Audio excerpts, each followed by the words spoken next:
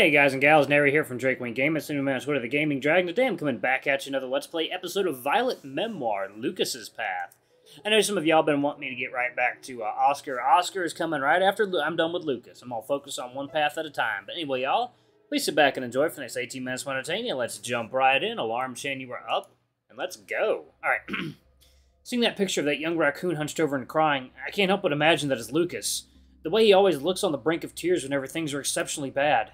I can feel my breath racing and my steps soon follow. I can feel the adrenaline pumping through my veins. My desperation is rising and I can feel the bile at the back of my throat. Don't freak out. Please don't freak out. I don't know if I'm talking about Lucas or myself, but I have a feeling that's not going to matter. I'm so lost in my thoughts that I'm not paying attention to where I'm walking. And the moment my foot touches something that isn't the cold floor, my fur prickles into needles and I let out a yelp, borderline scream. I'm not sure if it's the raw fear empowering me, but I swear I jumped at least 4 feet in the air. On the floor, another little pamphlet lies, but my attention is focused around it because the surrounding area looks much dirtier, and for a split second, it looks like it's spreading. Staring at it longer, it's very clearly not moving, but there's a sinking feeling in my stomach that if I look away from it, then it will grow and consume the rest of the floor like a festering infection. Despite the ominous circumstances, my curiosity gets the better of me, and I pick up the folded paper. Reading what's written inside it causes the rest of the hospital to fall away, and that hideous feeling of dread swells with greater force within me. This is all your fault, Wally. Why do you always ruin everything? My hand begins to shake and the piece of paper falls slowly to the ground. The world is spinning around me and it's like time is slowing down and speeding up at the same time. Before I know it, I'm on my hands and knees, my head's hanging towards the floor. The only sound I can hear is the uneven heaves of my breathing and the skin-crawling cracking of claws digging into the lino below. I can't do this. Not again. I can smell the beach in the distance and I'm not even sure if it's real or just my head fucking with me again. Then, just as suddenly, there's a hand on my back. It's warm and soft, rubbing in long strokes. It's like a lighthouse in the middle of a stormy night. Pushing everything out of my head as much as possible, I focus onto that hand. That sweet beacon. With only the sound of my rapid breathing and the light scratching of claws through fur, I'm able to push everything out of my hand and just wait and just exist for a moment. These few seconds feel like an eternity, but eventually my breathing slows. It's still at a faster pace than usual, but I'm able to finally move my body, if slowly. Looking up towards my savior, it's both unsurprising and somehow the biggest relief I've ever experienced. Lily! Hey, you doing okay? You look like you were having some trouble. She gives me a soft smile that reaches her eyes, which are filled with concern and extremely exhausted. I can't imagine this has been any easier on her, but she managed to push that aside from me. I'm fine. I swear, just needed a moment to, You don't have to make up an excuse. It's okay to need help. You don't gotta be ashamed of it. I know, it's just embarrassing. You have nothing to be embarrassed of, especially around me. I can feel my ears burning, but there's a swell of happiness within my chest. I can't believe I have a friend who cares about me as much as she does. I wonder what Marcus would think of me now. Throughout all this, she never stops brushing her fingers through my head fur. I can tell she wants to ask what's wrong, but surprisingly, she's showing a lot of restraint. I guess this is a bit more of a serious situation than Lucas having vague problems in the library. I think I'm good. You sure? We don't have to go yet, and in fact, I'd rather see as little of this place as possible. Not a fan of hospitals? Her face scrunches up in disgust. It's very clear it's much more than just a simple dislike, but when she catches me looking at her curiosity, she swipes it off her face and brings back that reassuring smile. It's certainly not my favorite of places, you can say that. Now come on, let's find the others and get out of here. Her hand leaves my head and I feel an immediate yearning for it to return. That comforting touch. It's not something I've had in a long time. Maybe I can ask her to try it for me later. Taking her hand, I'm surprised by how easily she's able to pull me up. She's the same size as I am, but she pulls me up like it's nothing. Whoa! My dad's a self-defense trainer. Ex-military CQC stuff. I can kick any guy's ass, don't you worry. She preens at that and puffs out her chest in a way that reminds me a lot of Oscar. She's got a massive grin on her face like him, too, though her tired, sunken eyes are a grim reminder of how serious their situation is. She quickly drops the axe, realizing this probably isn't the time for that before she waves me towards her. Expecting to continue down the hall like I had been, Lily walks past me and indicates for me to follow her. I came from that way. There's nothing but a bunch of locked doors, even the stairwell. Do you think there's maybe a key in one of these rooms? Have you tried opening any of them? Not really. I was just hoping to find some stairs and get out. Walking towards one of the doors, she tilts her head and waits. The look of amusement in her eyes and the way her ears leans towards me makes me feel a bit silly, but I take a step forward regardless and pull on one of the doors. It doesn't budge at all. There's never the sound of the door struggling against the lock. It's like it can never open to begin with. One second, y'all. Let me save it right here and have a little bit of coffee. Ooh. Oh yeah. Like me that espresso cold brew. What the? Lily doesn't look surprised at all, and there's a small resurgence of panic in my chest. It must have shown on my face because she places her hand on my shoulder in reassurance. Hey, it's okay. None of the doors are locked. I found one that leads to this hallway. We're fine. We just have to find a way out. But this door, it didn't even rattle or anything. Yeah, I don't think these doors even lead anywhere. I tried kicking one down, but it was like I was hitting a wall. I didn't even hear any echoing on the other side. Where are we? No hospital is like this. I don't think that matters right now. Let's just keep moving. Yeah, okay. Does your phone work? Mine's out of battery. No, it doesn't. I fully charged it this morning, but it's not turning on. Don't worry. I'm sure it's just flat after we got knocked out for so long. I'm not sure if that's better or worse. That means we've been here for a while. Returning back to the room I woke up in, Lily peeks into before taking a few steps in. She looks around for something before looking confused. Why is this one unlocked? Oh, I woke up here. You woke up in a room? I only woke up in the hallway on the gross floor. There's a temptation to mention how I'd been on the floor as well, but I don't think now is really the time for semantics. What's this? Lily points towards a piece of paper on the ground where I had been lying. Did I miss it when I searched the room before? I swore there wasn't anything there, but maybe I missed it. As she picks it up, I feel a familiar sense of dread. What if it's another message directed towards him? What if it's... She turns it over, and it's just a small photo of some blue flowers sitting in a thin glass vase. Below the photo, written on a blank space, is the words, "Where have you been?" It's very beautiful and nothing like the taunting message I received.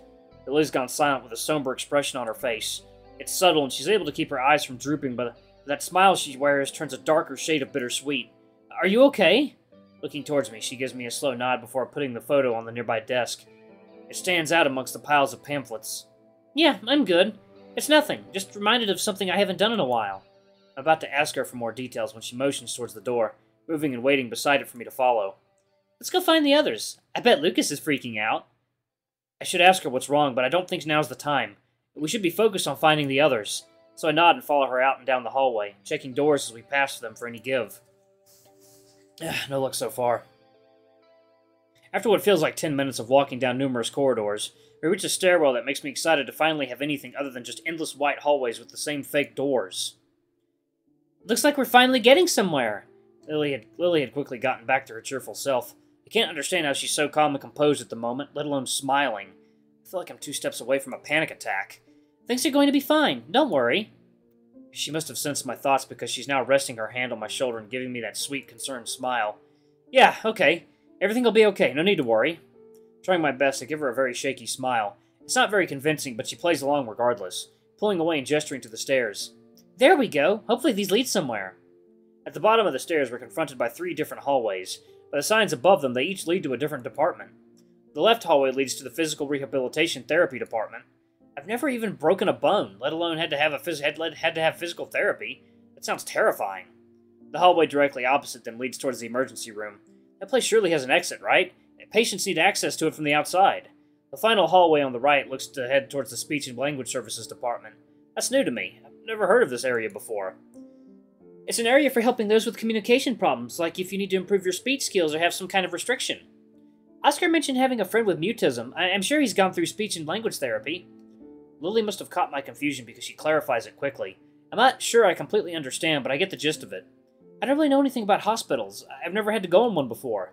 It's just something I've learned. I've visited every winter hospital a fair share. Any reason what? The layout of this place doesn't make a lot of sense, but then again, I don't think a lot of this does. Best just to roll with it. She cuts me off and replies with a jokey tone, but it's clear that it's a topic she doesn't want me to pry into. I don't think Lily would ever get angry at me for asking, but I don't want to push her boundaries regardless. Looking back towards the hallway, I can't help but wonder what else comes under needing that kind of treatment. My mind instantly wonders about Lucas and how he behaves in class. Would this have helped him? Maybe he did go to it, and that's why he's at college. He seems to absolutely hate it in school, and he's definitely awkward around people. But I don't know if that's the kind of thing you need these services for. Returning my focus to the situation, I turn towards Lily, and I can't stop myself from wringing my hands. My entire fur coat must be standing on end with how tense I'm feeling. Which way do we go? The ER will definitely have a way out. It's an entrance for people needing an emergency after all, but we might want to look around to see if we can find the others. Peeking my head into the speech and language therapy services, I can't help but feel more cautious about this now after Lily confirmed what it was. I'm not sure why this place reminds me of Lucas. I think it's my own stereotyping at play, but I can't stop myself from taking a few steps into the hallway, because maybe he's down here and needs my help. It's not very hard to imagine him terrified at this kind of situation. He barely does well in normal stressful situations, especially not one as serious as this one. As soon as I step into the corridor, there's a slamming behind me, followed by a panicked yell from Lily, and I can't stop myself from almost tripping over as I try to spin around. Behind me, where the doorway to the hallway used to be, is a set of large metal bars blocking the exit. Looks like ones you'd see in a jail cell. Wallace, are you alright? What happened? I don't know. The bars just fell from the top of the door. She's speaking quickly, but I can tell she's trying to keep her cool. In fact, it looks like she's managing to calm herself down rather well. I wish I could have that same kind of self-control, because right now I can feel my heart racing within my chest and my breathing accelerating to a fever pitch. Reaching up to the bars, they're cool against the pads of my fingertips. A quick tap with my claw confirms they're real and definitely metal. Gripping the bars, I give a half-hearted tug to see if there's any give at all, but quickly stop once I know it's not going anywhere. My upper body strength is weak as it is. I can't move or bend metal bars. Lily, on the other hand, gives me a much more enthusiastic attempt and pulls with all her might. I can see the muscles on her arms tensing and veins pushing the fur on her neck. Eventually, she too gives up with an annoyed grunt, but if there's one silver lining, at least now I know she can easily beat me in a fight. I don't think this thing's budging. Sorry. What else? What did we do? Should we wait for help or what? I think it's best we split up here. You go deeper. You go deeper inside. Maybe you'll find someone or another way out, and I'll go down another hallway. Maybe we can meet up along the way. This music is really good. I hope it's not copyrighted. The thought of leaving Lily's terrifying. It takes an enormous amount of strength to not burst out in tears right now. But what if you get locked in too? It doesn't look like there's any keyholes, so I don't think we're going to get this open. I doubt we're coming back through here. I want to argue more, but there's nothing else I can add because she's right. Unless we find some mechanism that opens this, there's no way I can make it back, but I'm scared. I don't even have to say anything because Lily must see the fear written all over my face. She approaches the locked door and cups my face before whispering in a calming, low tone. Hey, you're okay. You can do this, Wallace. I know you can. All I'm able to do is give her a silent nod. I'm not sure I believe her, but I'll try my best to live up to her expectations. Good. It's just a temporary split-up. Catch up with you later. She gives me a wave before disappearing down the emergency room hallway, not giving me any chance to speak. It doesn't feel rude, but more that her trust in me is absolute. It's reassuring in a strange, roundabout way. Taking a couple of cautious steps away from the bars, I look down the hallway in front of me. Unlike the previous areas I've been in, this feels warmer. It might just be the color of the lights, which are a sunset orange color. Or even the new beige-colored flooring that's affecting the mood and tricking me into thinking it's warm against my pads. Despite the cozy temperature, it doesn't feel more comforting. In fact, this place feels suffocating. I know it's probably just my imagination, but the walls feel closer here. While the previous areas were pretty barren, this hallway has objects littered throughout, taking up lots of space. These range from benches periodically spaced across the wall to many different kinds of potted plants. There seems to be a distinct effort to make this place look less threatening and put whoever's down here at ease. It's not having any effect on me, though. Maybe if I came here under normal circumstances, I could appreciate it better. As it stands, it's like this whole place is trying to leave as little space for me as possible. Nothing to the degree that I can't just walk through, but it's putting me on edge. I can't focus on that at the moment. I have to be brave. Lily's counting on me to meet up with her, and Lucas might need help too. Straightening my back, I push down on the growing anxiety welling up in my chest, and take my first steps down the corridor. It's only a couple feet in before something catches my eye. On the wall is a notice board, but instead of being covered in schedules or anything formal, it's instead completely swarmed by children's drawings. I wonder if the kids who drew these were patients here. It's like the hospital kept little mementos of all of them. There must be at least 50 of them. Despite all the fear I've been feeling, I can feel the corners of my mouth curl up. It's such a wholesome sight that I can't help myself.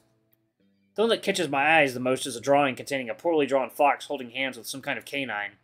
They both have smiles on their faces that are bigger than their entire head. Above the two of them is the words, "New Friend." I'm not even sure if it's actually a fox, but looking at it reminds me of Lucas, and why I had been so curious about this department in the first place. Lucas is pretty freaked out of his mind, and I'm here staring at children's doodles. Giving myself a firm shake of the head, I turn away from the board and walk at a faster pace. No more detours, just meeting back up with Lily as soon as possible. Turning around an upcoming corner, the heat has become increasingly harder to ignore. The temperature has been continuing to rise to a more comfortable level the further into this department I go. It had been freezing in the area I woke up in, but here it's much warmer, like there's a heater turned on to a low setting. Is there one running in this area? The lights are working here after all, so they have electricity. Maybe they had one here for patients' comfort and they didn't turn it off. It doesn't make a lot of sense, but neither does this place having any kind of electricity at all. It's best not to get too caught up on those till all of us are out here. Help!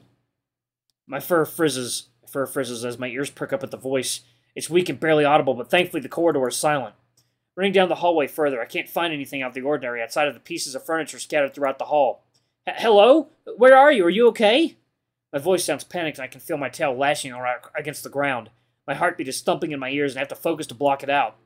Wallace? Wallace, is that you? Please, I can't.